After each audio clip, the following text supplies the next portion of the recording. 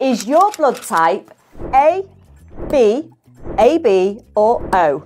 Do you even know what this means? Let me explain. Your blood type is determined by specific proteins found on the surface of your red blood cells.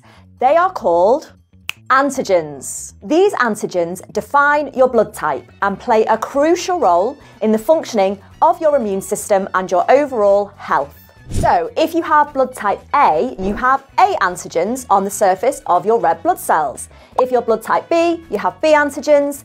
AB, you have both types of antigen, and blood group O, you have none of those antigens. Now, an immune response can be triggered if an incompatible blood type is transfused. Now, if you have a transfusion with the wrong blood type, this could be problematic because it will create an immune response. This is because the transfused blood contains a different antigen on the surface of the red blood cell. This will cause our immune system to start to produce antibodies, and they will ultimately destroy the cells in the transfusion.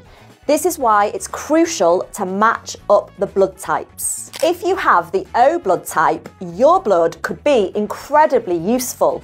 Your red blood cells have no antigens on their surface, which means your blood can act as a universal donor and be given to individuals with any blood type in a transfusion.